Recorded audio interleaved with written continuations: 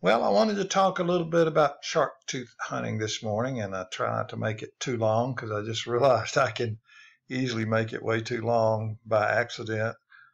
Um, I'm going to talk about the different areas around Charleston that I have experience in shark tooth hunting, but first I want to mention something.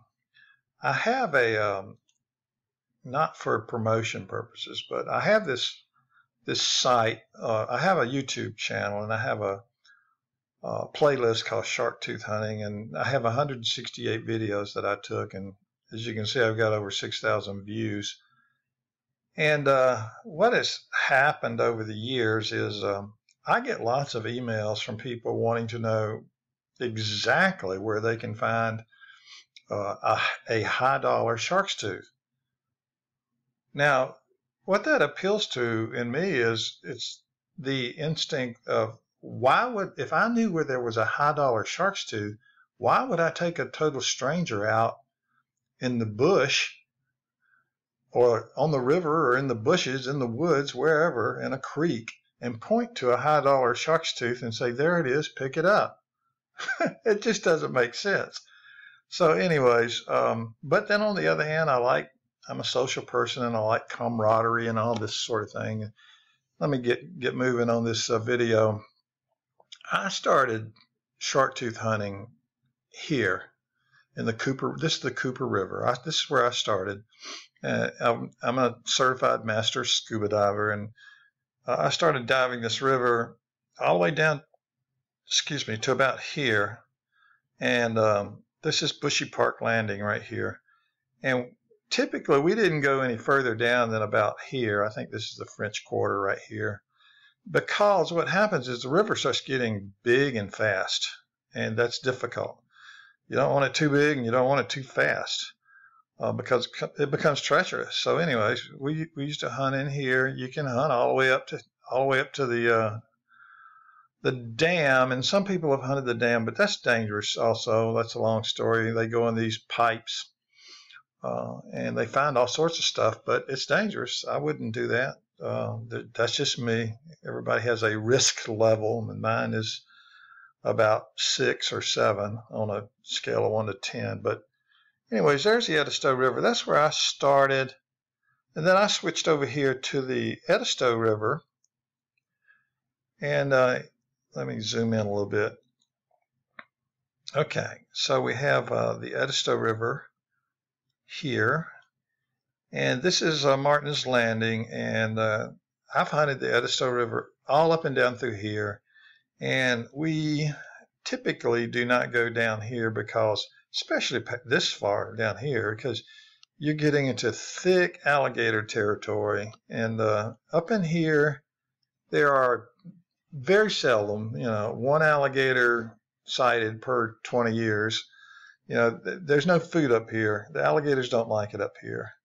And this is difficult to traverse in the Edisto. There are other places I've hunted up further on the Edisto, but that's another story. So there's also the Wando if you're a diver. Okay, here's the Wando.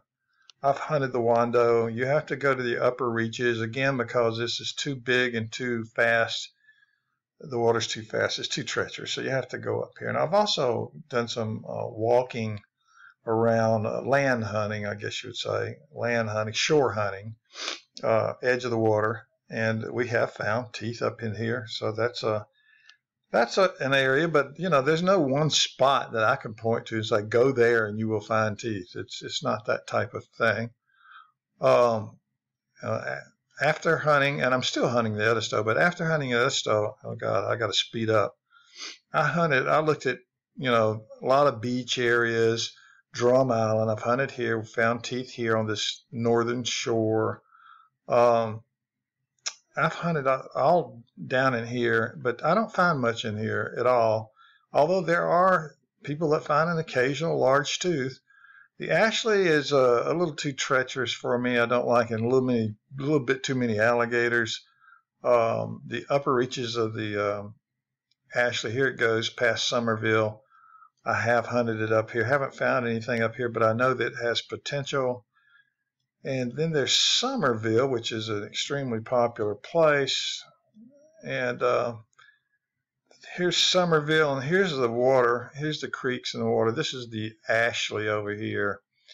And I think this is Sawmill Branch. I'm not sure, but I think so. And then down around Ladson. These two lines that I drew on here is what I call the shark tooth band, because no matter where you go, if you stay about that distance off the coast, it seems that the layers of the earth that contain the fossils are closest to the surface in that area. And the waterways cut through the earth and dig out the teeth for you. And that happens in a smaller fashion in the creeks. Okay, here's the creeks. Okay, one of the problems with hunting the creeks and land hunting is private property. You have to respect people's private property. So that really causes you a dilemma and causes you a problem or problems, because you need permission to hunt private property.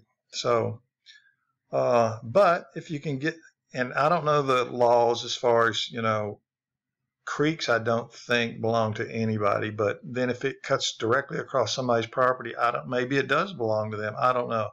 So, or maybe they think it belongs to them. So there's problems there. But anyways, this is a great area to hunt shark's teeth. And when I say that is a great area, so this is just as good. This is just as good. This is just as good.